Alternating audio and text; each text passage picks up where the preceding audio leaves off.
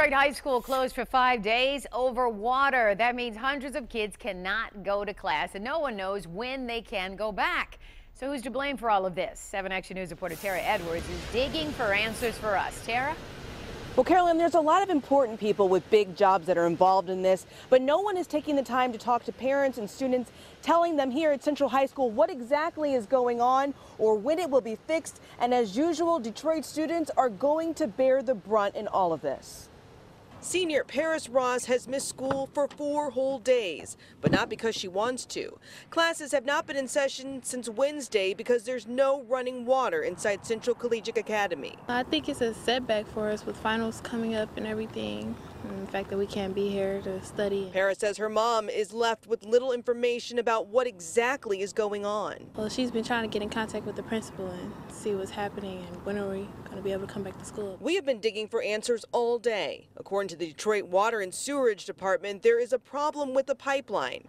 They are assisting the Great Lakes Water Authority in an investigation, but can't comment since it's not their case. The Great Lakes Water Authority's COO would not make time to discuss the matter with 7 Action News, but released this statement. Quote, the Great Lakes Water Authority, GLWA, is working collaboratively with the Detroit Water and Sewerage Department to resolve the issue of low water pressure at Central High School.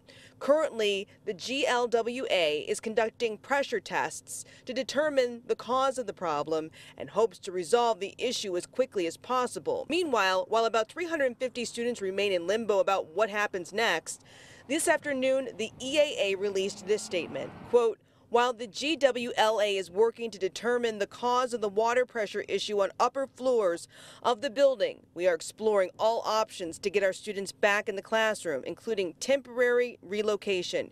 We are also in conversation with the health department regarding plans for re-entry after we determine a solution.